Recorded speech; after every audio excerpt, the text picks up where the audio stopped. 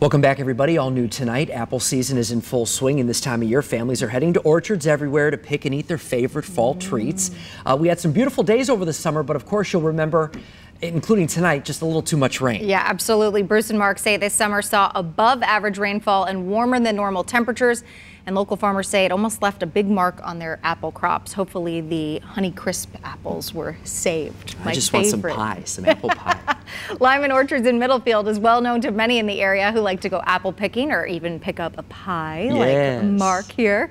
But this season may have been a little less fruitful because of the rain that fell during the growing season. Yeah, John Lyman from Lyman's Orchard said the weather was wetter than they would have liked, and the crops haven't been as big as they'd like, but there are still plenty of apples to harvest. The rain wasn't the only thing that had an effect on the apples that you're taking home. They were hoping to have cooler nights a little sooner.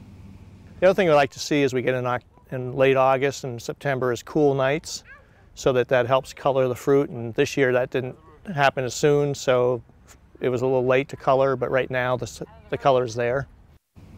Well, you can still go out and pick some apples and stop by their store right there. I love it all.